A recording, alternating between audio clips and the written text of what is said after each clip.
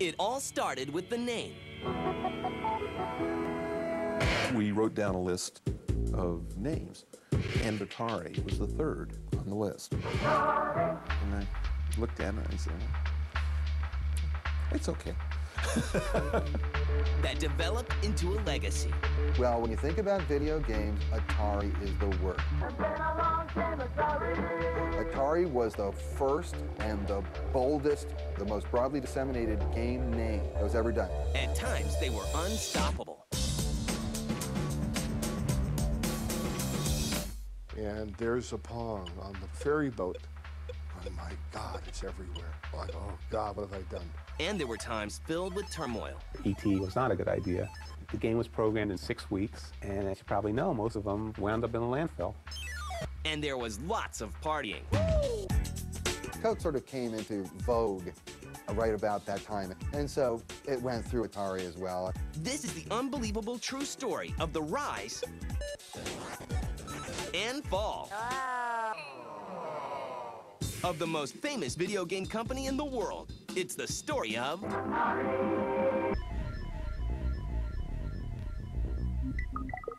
in the late 60s, an unknown industry begins to evolve. Engineer Ralph Baer receives the first video game patent for his version of video table tennis and develops the first home video gaming system, the Brown Box. Ralph Baer started peddling his game in around 1970. Couldn't find a buyer. Went to RCA, went to Zenith, and it took a few years before Magnavox picked it up. Baer signs a contract with Magnavox, and the system is renamed the Odyssey. Magnavox and Sanders, which was the company that Ralph Baer worked for, were showing off the game, their new product. This is in January 1972. And Nolan Bushnell went to see this product, and he signed the guest book that he was there, and he saw the Magnavox Odyssey, and he wasn't impressed with it. Nolan Bushnell, a University of Utah graduate and engineer, moves out to California and hooks up with friend Ted Dabney. And if you're going to be an electrical engineer, and it's the late 60s, early 70s, you're going to be in Silicon Valley, in the center of the action. And with $250 from a savings account, they form their first company. It's called Syzygy. Syzygy, no one could pronounce it. In 1971, technology isn't exactly peaking. One of the first uses of the computer video screen, somebody programmed a game called Space War. But Syzygy still manages to develop their very first coin-operated video game called Computer Space. Computer Space was the first game, and what I was trying to do was really bring Space War to a cost point. Computer Space is a commercial failure. And in 1972, Nolan Bushnell changes the name of his company. We wrote down a list of names, and I remember that Atari was the third on the list. And I looked at it and I said, well, it's okay. Atari starts development on their second video game, one with a very simple concept. As we know, Computer Space did not do well. It was too complex for people at that time. So he wanted to come out with a simpler game. So he challenged me to do a ping pong game. I told him I wanted to go. A very simple, one moving spot, like the Magnavox Odyssey. I suspect he'd seen the Magnavox Odyssey, knew it wasn't a very good game the way Magnavox had it done, but it was nothing could be simpler. And what can be more simpler than a ball bouncing and two paddles hitting it?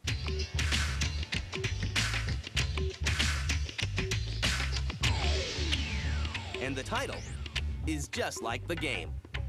We named Pong just because you couldn't own a ping pong game, and so we just truncated it and called it Pong.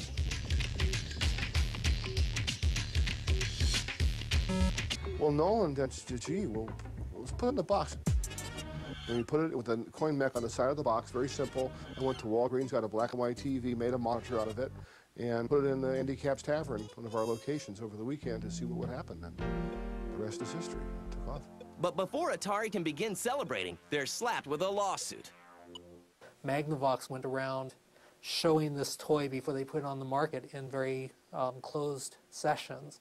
And Nolan Bushnell attended one of those closed sessions and beat everyone to market by a few months with Pong. So Magnavox sued Atari, and Nolan Bushnell. And they proved that Nolan Bushnell was at this meeting in Burlingame, California, and he did sign his book and his guest book, and he did see a video game of table tennis before it came out. So they settled out of court. And what they settled for, I think, was Atari got the rights to video games for $100,000. That was it. And then they made a killing after that. Pong becomes a nationwide phenomenon. Soon after, Ted Dabney decides to move on and sells his share of the company to Bushnell. Although copycats are popping up everywhere, by the end of 1972, Atari still reports earnings of $3.2 million, thanks to the success of Pong. And Nolan Bushnell moves forward with another idea. But then it came time to do consumer Pong. And everyone says, well, you know, boy, what a great idea. So I figured, okay, I'll do consumer Pong. I'll show them. We'll see how far we get with this thing. We'll bankrupt the company. Because, I mean, how are we going to do? How could we launch a consumer product with nothing? We had no backing, no equity, no. He's crazy. I remember the day we got the consumer chip to work, and it was like, it felt like a dog chasing a car. You caught it. Now what do you do with it? Well, you try and sell it. So we called Chicago, Sears Tower, cold call, and got Tom Quinn, the buyer, the right guy, and he was there in 3 days, and thank God for Tom Quinn, and we were in the consumer business. Sears signs on as an exclusive distributor for home Pong, and it flies off the shelves. Atari reaches $40 million in sales, $3 million in profits, and Pong is out of control, selling more than 150,000 units. Atari owns the video game industry with their home version of Pong, but competition, wild parties, and Bushnell's departure will soon become a major part of this company's history. With Atari's release of the home version of Pong, the young company is making millions and having a blast while doing so. We had this camaraderie that it was us young guys, and remember, this was just after the 60s, so the age of Aquarius, don't trust anyone over 30. People came to work whenever they wanted, and they picked what topic they were going to do games on. People would sit around, literally get stoned, and start brainstorming ideas for games and things like that. It was very much a part of the creative process. So they pretty much were doing what they wanted, okay? And it worked because these games were labors of love for a lot of the programmers. MRB was a marijuana review board, and that was like our open code for, okay, let's go get high. It was also a time where we didn't worry that much about legal liability, you know, getting drunk and going home and, you know, I mean, almost everybody went home with everybody else. Sexual harassment or things like that wasn't an issue. As time went on and as more and more money came into the environment, the class and quality of the drugs tended to increase substantially. Coke sort of came into vogue right about that time anyway, and so it went through Atari as well. Experiencing a cash flow problem for the upcoming Christmas season, Nolan sells Atari to Warner Communications in 1976 for $28 million. Yeah, a lot of people don't realize that when you have a successful company, that a growing company actually consumes cash. You can very seldom throw off cash fast enough to grow as fast as you want to. So it was either take the company public or sell it to somebody with really deep pockets. When Warner bought us in late 1976, I couldn't believe it, and all of a sudden there was real money in the bank. Wow, this actually did work. But now that Atari has sold its soul to Warner, things inside the company begin to drastically change. When Warner Communications took over, all of a sudden it became this big corporation. This is the way you're going to work. You have to wear suits. You have to come at this time. You have to leave at this time. Atari, under Nolan Bushnell, its motto was innovative leisure. Under Warner, it was, we're the Atari VCS company. And that's a big difference. With a change in atmosphere, Atari goes on to develop Stella, a prototype console that accepts cartridges. It's Atari's response to Fairchild's programmable Channel F home video game system. So there were a lot of arcade games out there, particularly Atari arcade games. And what they wanted to do, one of their marketing strategies was, let's take these successful arcade games into the home and sell home versions. What Atari had that the other companies didn't have was this stock of arcade titles that they were able to use. In 1977, Atari releases the VCS, later to be renamed the 2600, with a retail price of $200 and a library of 9 games.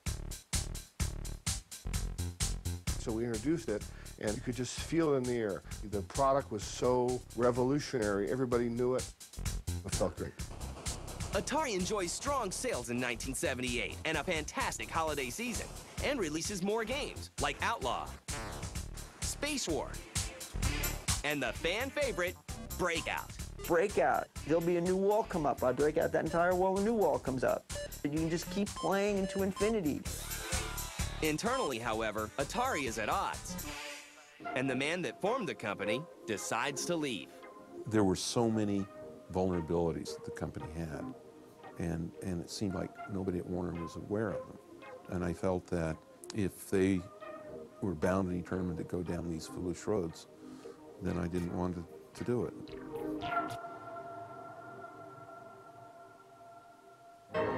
New CEO Ray Kassar moves in, but not with open arms. Meanwhile, several programmers are getting fed up with the lack of credit for their games and the management of Mr. Kassar. When we asked for credit for it, we were turned down pretty flatly. In fact, we were told that we were no important to that process than the person on the assembly line who put them together. You had several companies that were willing to give credit for the games, and better still, they were willing to pay royalties on the games. Guys like David Crane and Al Miller, who were creating games and they were selling millions of copies, and they were collecting the salary, and they couldn't even get their names on the games. So 4 guys make a decision that will change the video game industry forever. There were 4 of us at Atari who worked together. We went to lunch together. We were just a little group of 4 guys. We just sitting at lunch one day said, you know, we could do this. Why don't we design our video games and market them ourselves? And it wasn't all that easy, of course, but thus Activision was born. This is Pitfall, the smash hit video game by Activision. Activision becomes the first third-party software developer for the 2600 and releases such hits as Pitfall and Fishing Derby. Get it before they're all gone. Pitfall, designed by David Crane. Atari goes on to release 2 more great games for the 2600, Space Invaders and Asteroids. Atari licensed Space Invaders from Taito in 1980 for the VCS. And this was the first game ever to be licensed from another company. And that was just a huge hit for Atari. That's what basically sold the VCS. Then, of course, Asteroids, that was probably their second big hit, again, based on the arcade game. When it comes to space games, nobody compares to Atari. By 1982, the video game industry becomes a horse race between the 2600, Intellivision, and Coleco. You'll see amazing graphics, like this. Atari releases Pac-Man Video games. and E.T. for the VCS, 2 incredibly hyped games, which are critical flops as well as commercial failures. The video game that lets you help E.T. get home. E.T. was not a good idea. And it got to the point where Atari's attitude was, we put anything out, it's going to sell. Great, send I don't know how many $1 million to Spielberg for the name. What? And, you know, and now we had to go make a title out of it. The game was programmed in 6 weeks. Atari had lost a lot of the skills and the people. All the really good guys were over at Activision. Somehow that cartridge got built. It just didn't play well. They manufactured more copies of E.T. than there were Atari 2600s in existence. Not a good idea. And as you probably know, most of them wound up in a landfill. Pac-Man is probably considered one of the worst games of all time. E.T., no disrespect to Howard Warsaw who developed them, but they were terrible games. Atari, needing cash, re-releases the 2600, but the masses aren't buying it. With a string of bad decisions, Atari finds itself in a tailspin. Al Alcorn is gone, and stock in Warner drops 33%. The whole ambience of Atari changed, and very rapidly. I mean, they began selling off divisions, their computers didn't sell. But things at Atari are only getting worse. I didn't know. Ms. Pac-Man? This Ms. plays only on the Atari 5200 Super System. And now... In 1982, Atari introduces the 5200 to the gaming public. Now you're talking. And it bombs. Atari came out with the 5200, which was really developed as a competition for the Intellivision. Look at Atari basketball. And in television. I think in television plays much more like real basketball. If you think ColecoVision plays all Atari cartridges... By the time it was released, it was competition for the ColecoVision. And we bring the arcade experience home. But I think the ColecoVision games were better. They looked truer to the real games. Of course, when the 2600's lifespan ran out and they had to go to the 5200, the American consumer went, wait a minute, I've had the same record player for 25 years. I've had the same television set for 25 years. Why are you suddenly telling me now that after like 4 years, 5 years, I've got to trade in this game system for a whole new game system? It was a very difficult concept to get across. Christmas '83 sees a glut of inferior games, and 600 Atari employees are laid off. But the scrappy company's not giving up just yet. In 1984, they announced the release of the 7800 and promised more 2600 games with improved graphics and sound. Unfortunately, the improved 2600 games are never released, and Atari ends up selling their home video game division to former Commodore CEO Jack Tramiel. Jack Tramiel, actually, he ruined Atari. He wanted to make Atari a computer company, no more games. The 7800 was announced but never released. The warehouses were full of them, but he wanted nothing to do with them. Atari, power without the price. In 1985, Nintendo shows up, and Atari misses a huge opportunity. When Nintendo came out with the NES, they were afraid of Atari, because Atari had global dominance. Atari meant video games at the time. So they approached Atari to give Atari the rights to the NES outside Japan. Atari didn't take it. Then Nintendo took over. So Atari decides, well, we have all this warehouse full of 2600s, 7800s, let's sell them. Discover a world beyond your wildest dreams. So their heart really wasn't into games. They just had the games, let's try to make some money on it. The release of the 7800 is sloppy. Few stores carry it, and the system fails. In 1988, Atari makes a shocking decision and rehires Bushnell with hopes that using his name will increase sales. Well, you know, remember, I was just a consultant. I just did a couple of projects for him, and I had a creative team. And in some ways, Atari was so over at the time, you know, in terms of being on the cutting edge, that it was nostalgic, but it was not rewarding. I like Link. The screen is bigger. I like Lynx. More can play at the same time. In 1989, Atari goes head-to-head with Nintendo once again and releases the Lynx, their first portable video game system, against Nintendo's Game Boy. I like Game Boy.